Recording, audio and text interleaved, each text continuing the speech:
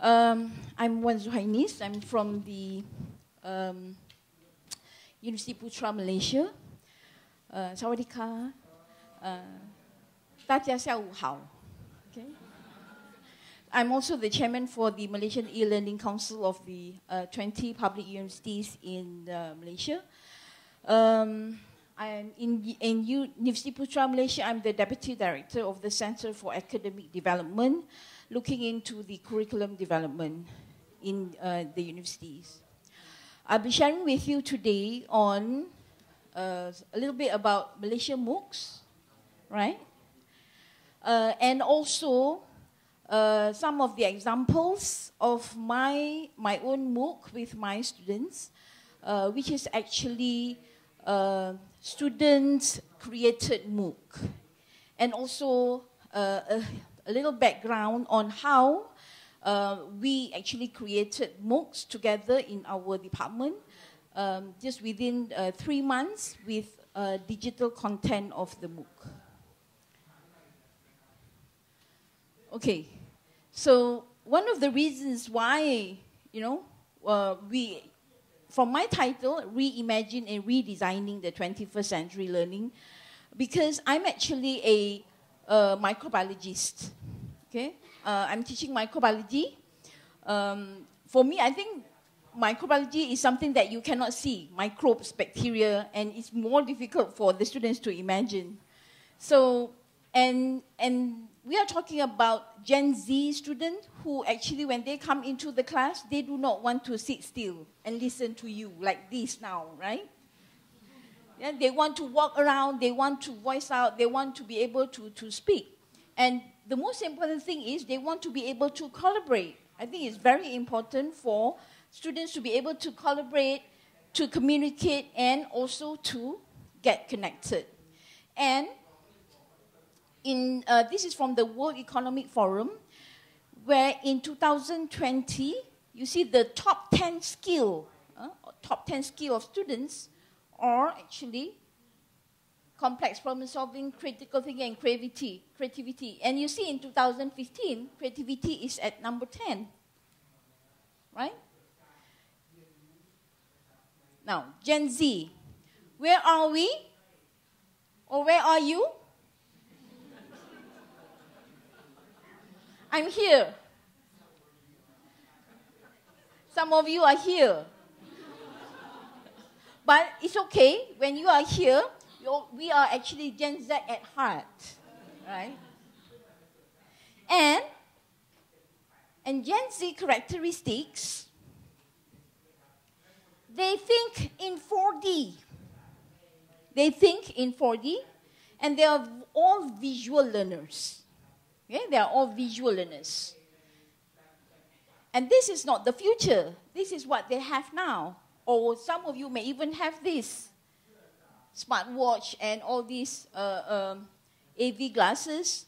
I'm afraid if somebody would want to, create the X-ray glasses. Right.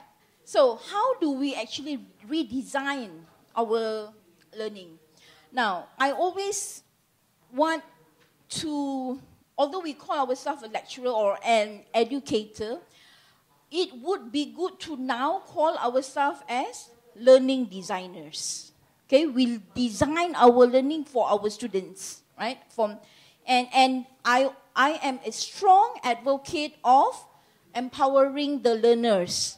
That means I want my students to learn by doing, right?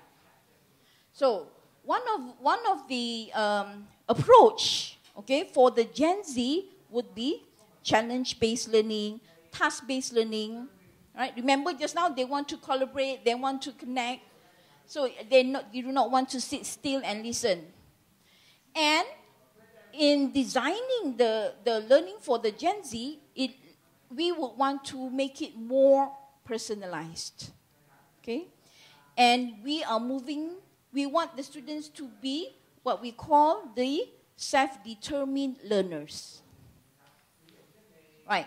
So come to this in Malaysia MOOCs. Okay. This is the OER, Open Education Policy in Malaysia. This is the my council, the Malaysian e-learning council for the 20 public universities. And we have the Malaysian education blueprint for higher education and also for school levels, K-12, and also the national e-learning policy. And these are the domains of the national e-learning policy. We would look at the infra and infrastructure, the governance, the online pedagogy, the e-content, professional development, and lastly, the inculturations. We'll be focusing on the online pedagogy, different phase of how we would want to, as a guideline for us to do, as a framework for our online learning, especially on OCW, e-content, and MOOC. So different phase of the national e-learning policy. Right, so in Malaysia MOOCs, 20 public universities will have to come to develop their own MOOCs. And the three categories, the common courses will be the niche courses and also the lifelong learning courses. Every public university will have a common course that is, there are 4 courses that are shared together among the 20 public universities. These are the statistics of the enrollment. At this moment, the public universities are using open learning. We also use Future Learn, for example. So there are 20 public universities. Right now we have about 584 MOOCs with the total enrollment of 472,000, over 472,000 enrollments. This is the social learning platform, as I mentioned. We use Open Learning and also Future Learn. And there are all these, the learning framework or the learning, when we create actually the storyboard in the platform. And there are also courses that is free to join and pay to certify. Okay, we also produce guidelines for the development and delivery of Malaysia MOOC. This is by our Malaysian qualification agencies. And we have also guidelines on credit transfer of MOOC. We are in the midst of publishing another book on the quality assurance, best practices in MOOCs.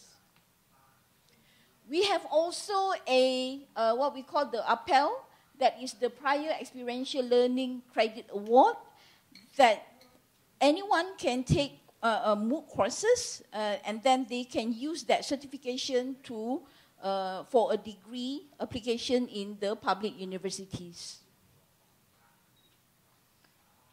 And this is the credit transfer MOOC that we award. These are the criteria. The MOOC, you have to have a quality MOOC, sufficient curriculum content, and also there would be a verification. This verification or credit verification test, validation test, is for the students. Before they are certified, they will have to take a competency test for the MOOC to be credited. Right. And we do, of course, do a lot of trainings and support for our lecturers or educators when they develop their MOOCs. Right. So this is like a timeline for the development of MOOC. At this moment, we are looking at the R&D of the innovation and teaching and learning as part of the renovation, and also lifelong learning inculturation, right? Okay, these are some of the examples of MOOC. This is under the University of the National Universities. We also have MOOC in Sea Turtle MOOC. Okay, this is by the University of Malaysia Terengganu. sea turtle biology and conservation. So they actually do the shooting in the sea. This is UMP MOOC, the University of Malaysia Pahang. We have our presenter here also today. And this is from my university. We call it the Putra MOOC. Our niche is actually on agriculture. So we have a MOOC on agriculture and man. Okay, so this is actually my MOOC, The Amazing World of Microbes. Right, this is actually the 3D models. The reason why I'm showing this example is actually I want to share with you, like we have 15 of us in the department, and we get all the students from year 1 to year 4 to create the MOOC within 3 months. We actually gamify the MOOC.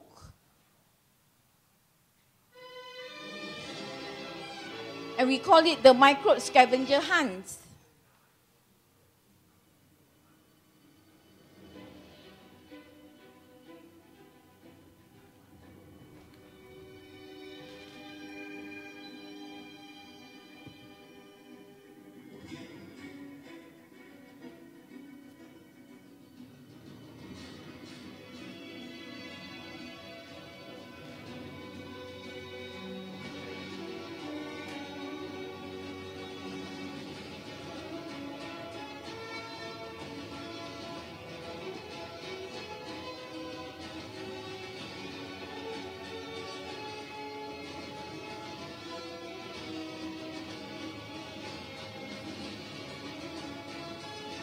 So these are all the games that we have in the MOOC itself.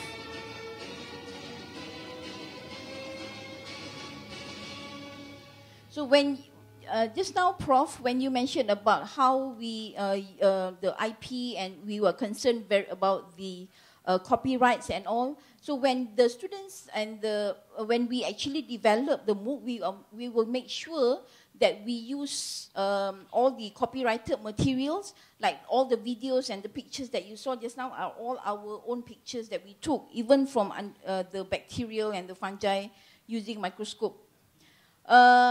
This one is a little bit different. This is a MOOC between three universities. This MOOC is actually for service learning courses, service learning in microbiology, for example. Now, we call it the virtual microbe special education. The subject matter expert are my students from microbiology, right? And another universities, the International University of Islamic Universities, they are the students, TESOL student teaching, taking the instructional design course.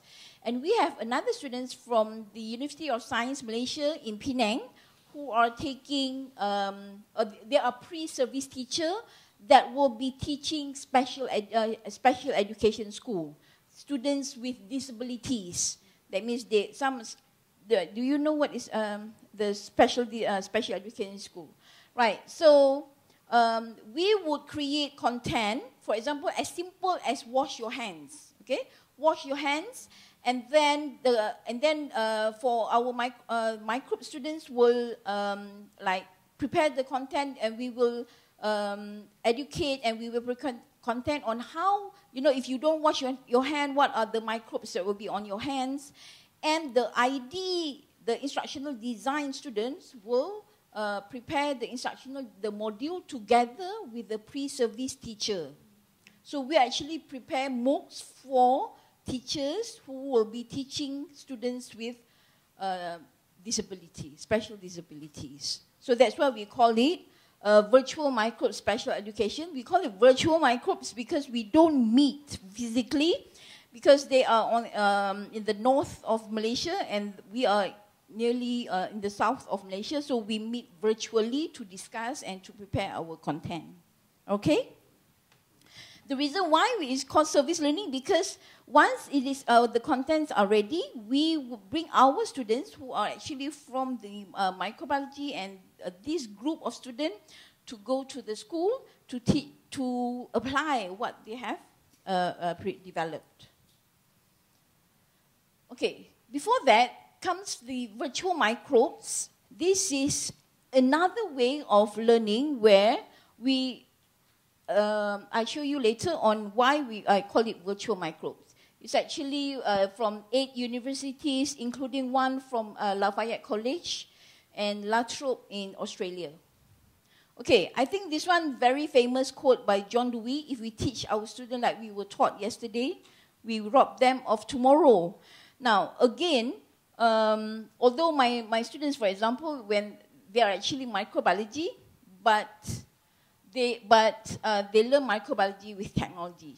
Now, if I ask you, how do you think that you make learning meaningful? How do you want your student best to learn? Yesterday, Dr. E was saying engagement, and Carol mentioned about fun and all, right?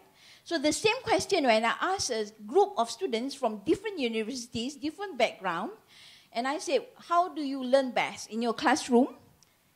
What do you think that they will say? Ladies and gentlemen, are you looking at me or are you looking through me? How do you think that your students think that, how do they learn best? Huh? By doing? So when I ask, I'm using mentimeter.com, okay? I'm not using it now, but when I ask, mentimeter.com, how do you learn best? I'm using this app. This is a word cloud. The largest word is actually the highest number, the frequency of word that is used. And you can see here, it's actually love. The students said they learn best. How do they learn best in class? Love. So I asked the student, what do you mean love? Love here, they said they have to love the topics. They have to love the environment, right? They have to love the classroom. They have to love the people. And they even have to love the lecturers. Love in the way that, they are interested to learn. So our job is to create that loving environment, right? Einstein said, I don't teach my students, but I attempt to create an environment in which they can learn. So that's why that we are love. We want to love. And we are what we call just now learning designers, remember? All right, okay. And of course, all this visual, practical and all. Right. This is actually my class. So remember the learning designer, right? Learning designer. But learning designer can be upgraded now to COO, not Chief Operating Officer. Chief Opportunity Orchestrator. Meaning that you try to create opportunities, orchestrate opportunities for them to learn. When you design your MOOCs, you have to design on, and you must think how you're going to get your students or the people to, when they join your MOOC, that is how they learn best, okay? I think this morning Dr. Ayani also mentioned about heutagogy, pedagogy, and cybergogy. And when we actually in the virtual learning environment, these are the approach that we would want to also look into about what we call the self-determined learners. When they take your MOOC, they learn from your MOOC, what's next, And how do you actually attract them or motivate them to further their interests? Pedagogy. In a MOOC environment, you have to have this. Learn to develop a community of people learning together. So although our, as lecturer or the learning designer, we facilitate, but to develop the culture of learning with the peers in the MOOC environment is very important. And of course, the Wang and Kang in 2006 published this, coined the word cybergogy of engaged learners. In this cybergogy, they actually interpret and describe how in the virtual learning environment, students will be able to collaborate. Okay, now, remember just now, students want to connect, and you see people who actually, when they come to your university, they will, what do you think that the first thing they will ask? What do you think that they will ask when they come into the universities? Wi-Fi password. Or whenever you're here, you ask for Wi-Fi password. Why? They will not ask you whether you have Wi-Fi or not in your university. If your university you don't have Wi-Fi, they don't come to your university. What do you want? What do you think they ask for Wi-Fi password?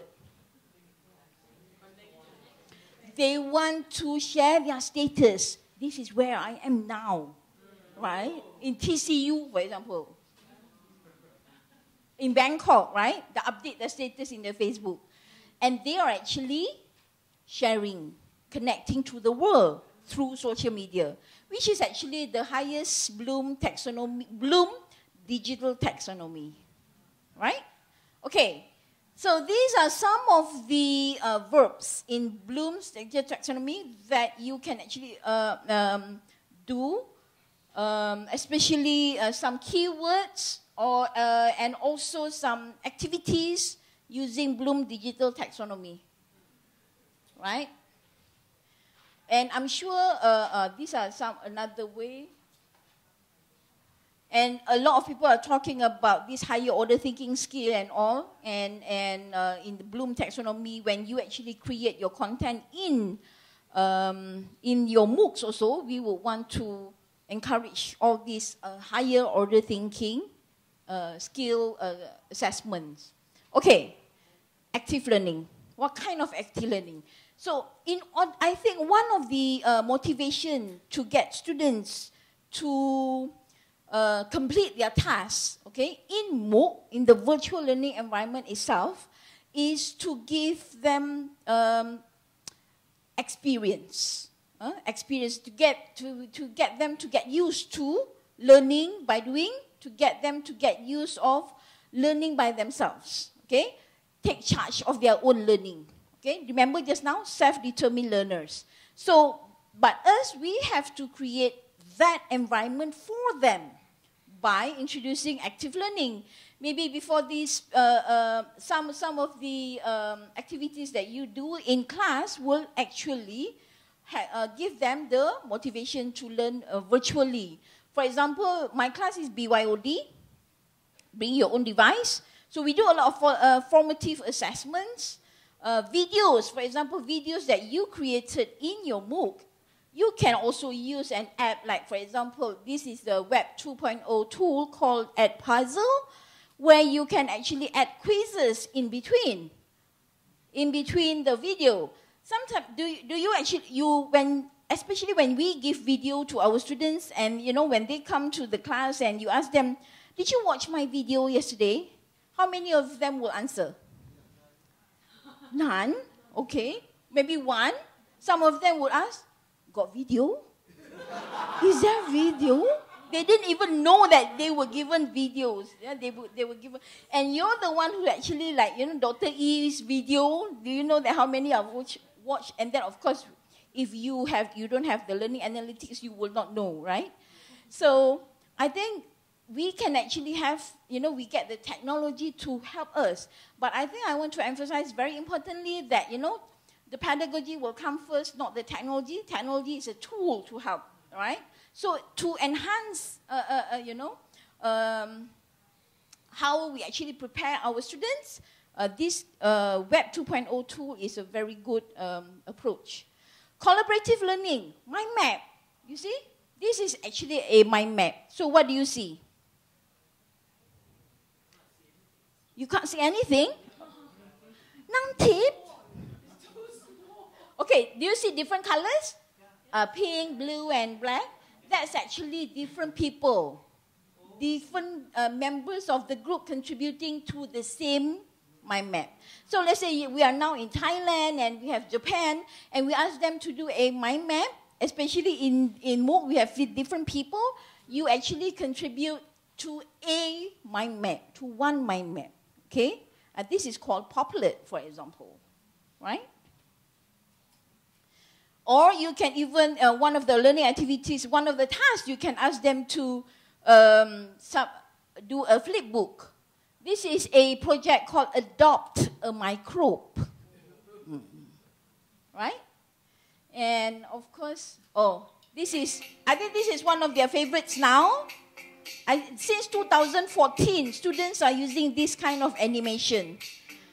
This is called the Powtoon. This is Powtoon, okay? Okay. Images. Remember just now Prof mentioned about how it's, you have to make sure the copyright. So one of the tasks given was to take your own photos, right? They have to take their own photos so that they don't infringe the copyright, and describe the microbial environment, microbes, on the photo. So the photo here is the mascara. And you see all these dots? This dot actually is a link. It's a link to another, it's a link to a website, to videos, to YouTube. So this app is called ThingLink. ThingLink, right? But you have to design it. What do you want your student to link to? Right? Okay. So quizzes and all. And comics, of course, is one of the best way of students reimagine. Students would want to imagine comics. Okay, remember how we want your students to be motivated in the virtual learning. So we design in the what we call experiential learning. Thank a Microbe is another project. Why I said thank a Microbe? If I ask you now. I was going to say if I ask, but now I ask you now. When I say about microbe, what is the first thing that crosses your mind? Sorry? Germs, okay. What else? Say like that. Okay. What else? Something tiny. Yes, Karen? Like the microbe will answer you. Like you'll thank the microbe and then the microbe will talk back to you. Oh, the microbe will talk back to me. Okay, that's very interesting. I've never had that experience. But of course, the microbes, the bacteria talk to themselves. That is called quorum sensing. But actually, Thank a Microbe here is actually a project that I give my students, because when I ask about microbe, they all talk about diseases and food poisoning, and you were saying like that, you see? So Thank a Microbe is a project where I get my students divide into group, each group with different application, medical, environment, agriculture, and find one microbe that is that can benefit the applications. And they have to create one poster, A1, and also they have to create one video, okay? 1 minute video. And that video is embedded in the poster through augmented reality. And we are talking about microbiology students here, and they are not from IT, right? So this one using video scribe, a video. Okay. So you see when you scan, that's the video.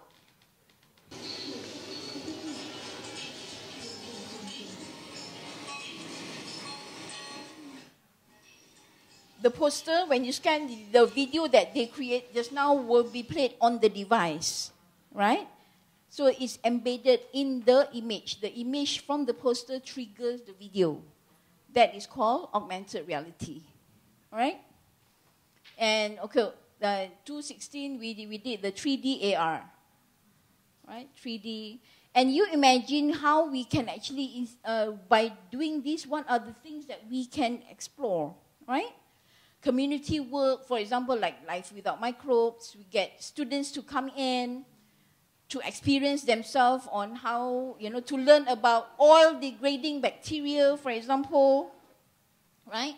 And after that, in 2015, we actually organized an event called the Awesome Microbe Carnival, where we have about 1,000 visitors. So the students, you see, when they come into the tunnel, they observe the microbe. And when they actually see the posters, and now we even 3D printed the microbe. So now not only you can see something tiny using the microscope, you can hold a microbe, right? Okay, so this is the whole carnival in 2015, which we're going to have it in here again in this year, November. Now, I want to show you the gamification evolution. 2011, 2012, 2013, at that time when we said we want to do a Wheel of Fortune. Wheel of Fortune at that time. But you see, this is 2000, between 2011 2013. But 2014, the same thing. 2014, the same thing. Oh, sorry. 2014, the same thing. But online. This is called wheeldecide.com. Okay? They use wheeldecide.com. And that was 4 years ago. And then this one, who wants to be a millionaire? Right? But then, it's not you who create. You get your students to create. Right?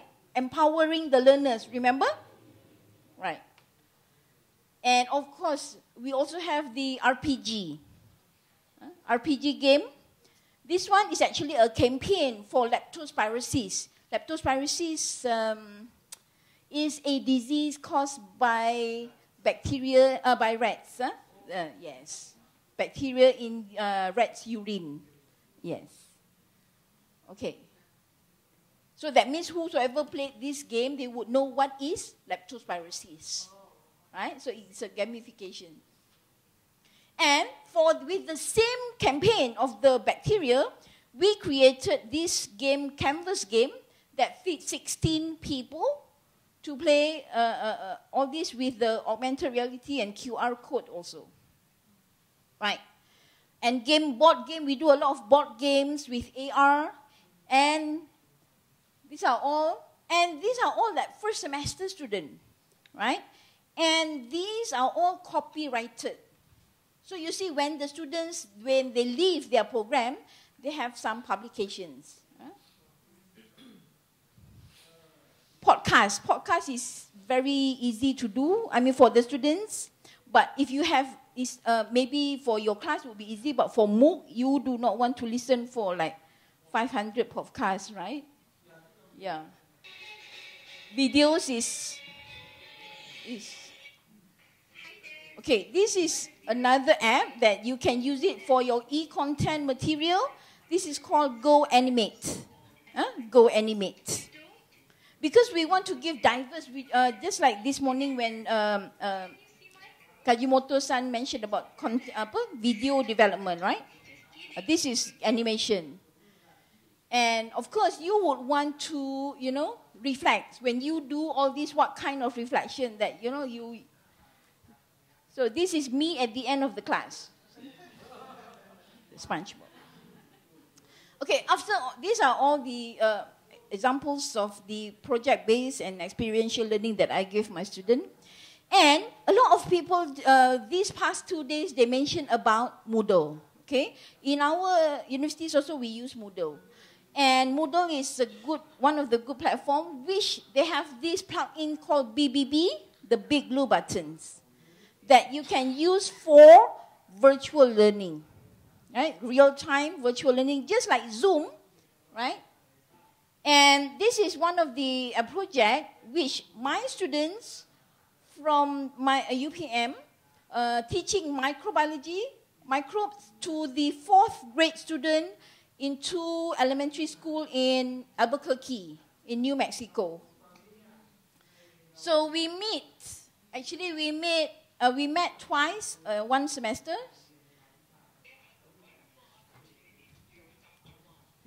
Professor of microbiology in Putra, Malaysia. Our college students have taken their knowledge of microbiology and adapted it to teach our students 4th grade science standards. The Malaysian students created incredible interactive activities to teach aspects of microbiology to our 4th graders. We could not have imagined what our students were going to learn in this elevated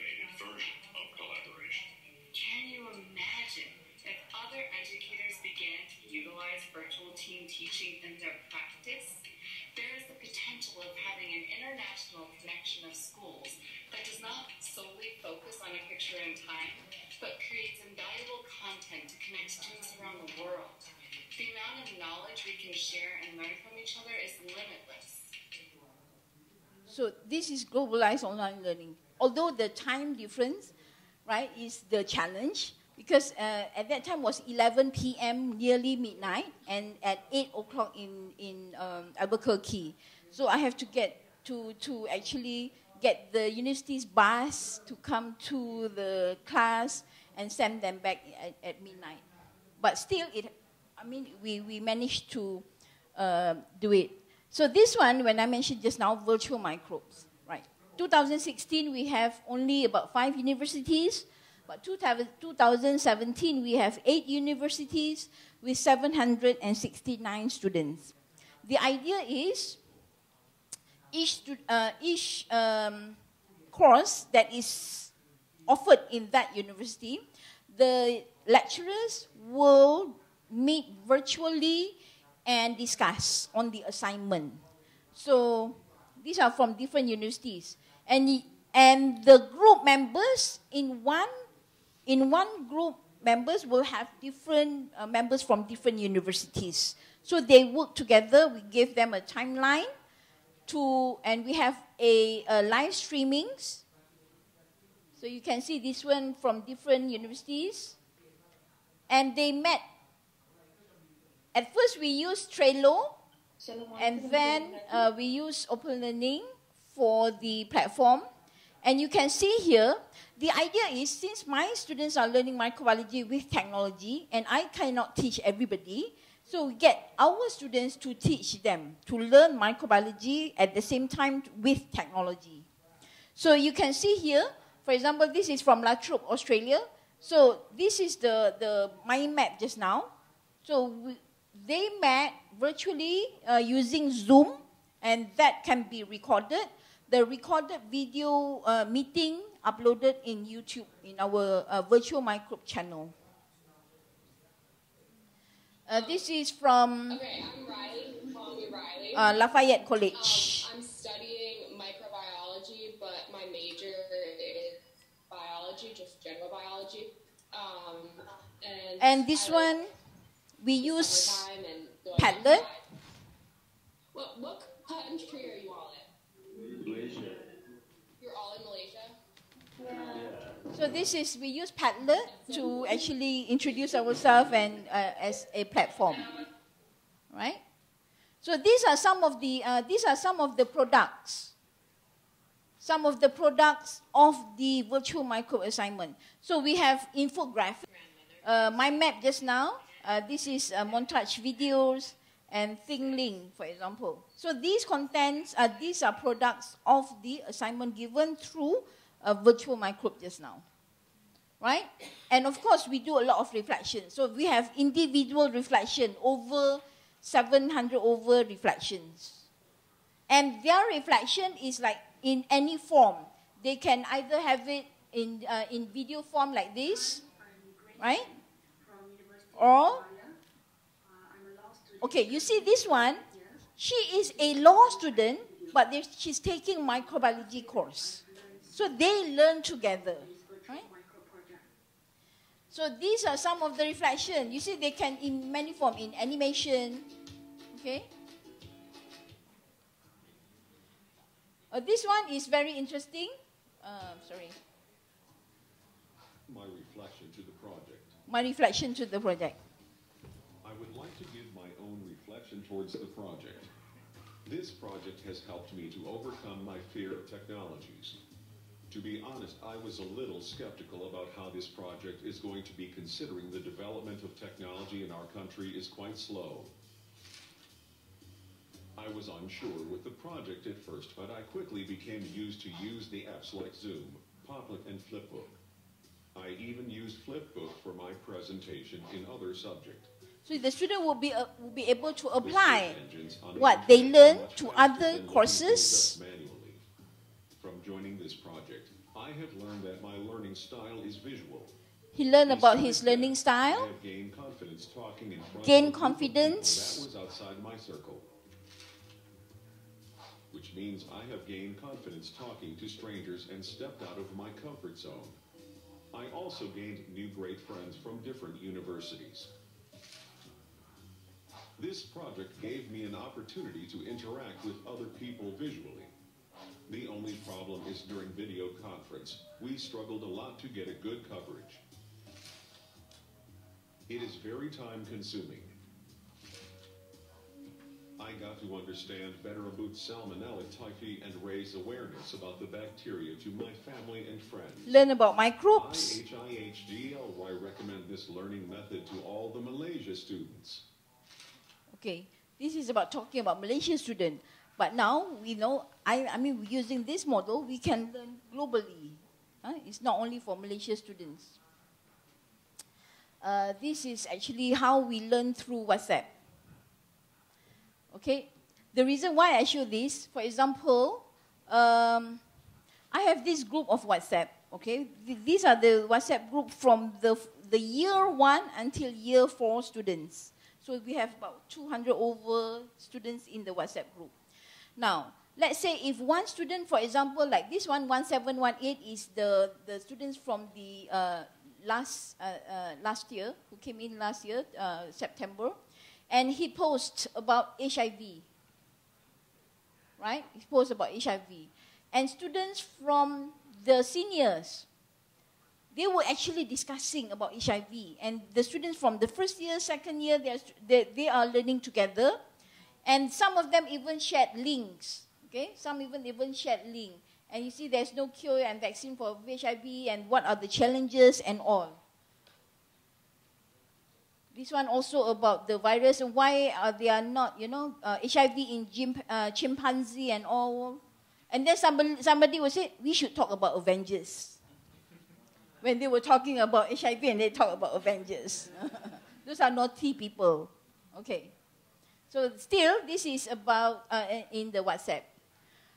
So come back to this. What I'm trying to share is, I think it's very important. I am a microbiologist, and it's my job as a microbiologist to get you. I'm supposed to be contagious, and you all supposed to be infected. Right? So we have to show our passion, our enthusiasm of learning, so that all of our students will get infected, right? We have to be infectious. And another, maybe you have heard about this cosmogogy. Okay? Cosmogogy was coined by Julie Lindsay 2016. When I look at our virtual learning courses, especially our MOOCs, I think it is actually more to cosmogogy because it's the method of and practice of learning while connected to the world using digital technologies whereby the context of learning is with rather than about. So when we actually create our assessment for learning, assessment as learning, right? And it's not the location-based and consider whom you learn with. And what you construct together is most important, right?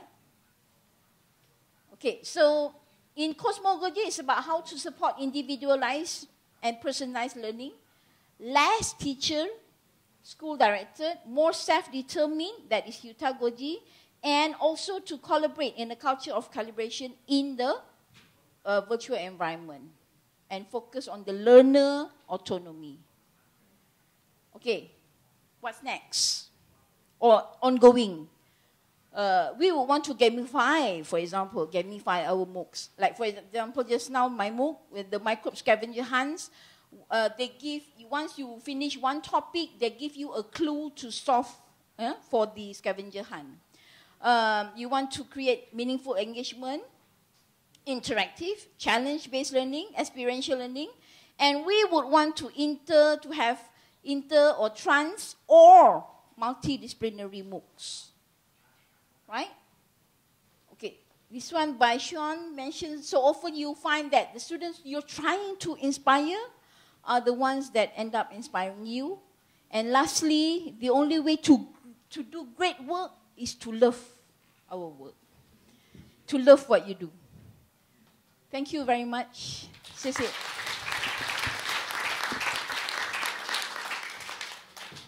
Thank you very much, Professor Zuhaini, for such a insightful information about Malaysia MOOC, and also, like many tips and techniques about how to redesign the learning for the 21st century learners. So very, very impressive talk, Thank you. I would say. So, and I'm sure everyone thinks so too. So please, everyone, give a big approach again for Professor Zuhaini. Thank you very much. We have some time for like maybe one question. Sure. Or, any question from the floor? Any question? Yes, please.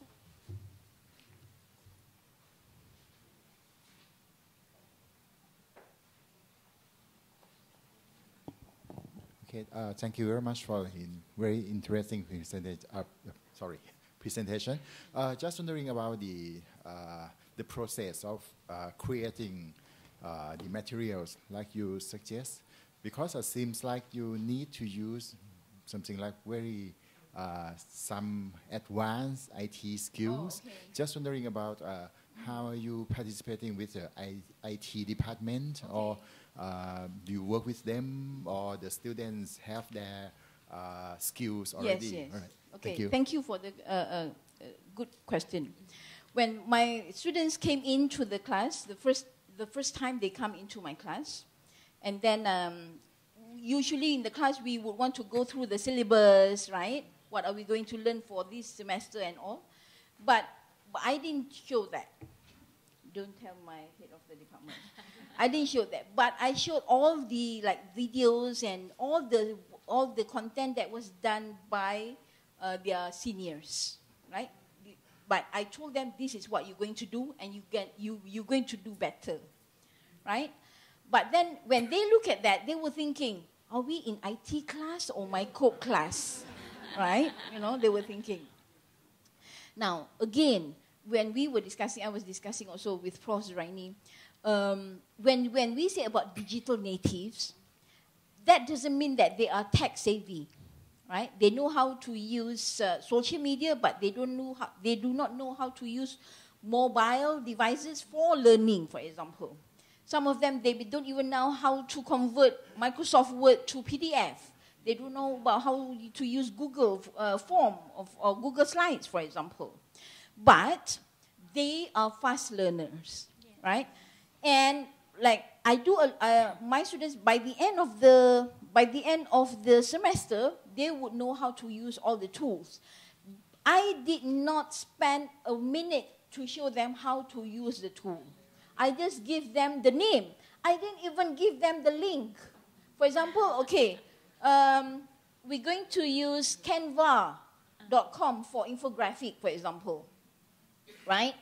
And then I just told them that we're going to use Canva. And then I would expect, but I told them, I would expect them to learn with each other, to collaborate with each other. So when they submit their infographics, and then I see some differences on what I know about Canva, then I would ask, oh, what did you use for your infographic? Oh, they said, oh, we use Pick-to-Chart. We use Venngage, some of the names that I did not know myself. So what do you think they were doing? They're searching. Question is, why? Curious. But why are they curious? They want to know because they are interested. So the first thing that we have to do is to instill the interest. And when they explore and they give new things to us, we as the 21st century educator, we have to become what we call co-learners. We learn from them, we learn with them, right? Co-creators and co-learners. And do not underestimate your students. Okay? Thank you very much, Professor. And I think, if you have more questions, Thank you very Madam much will again. come to us during the break. So.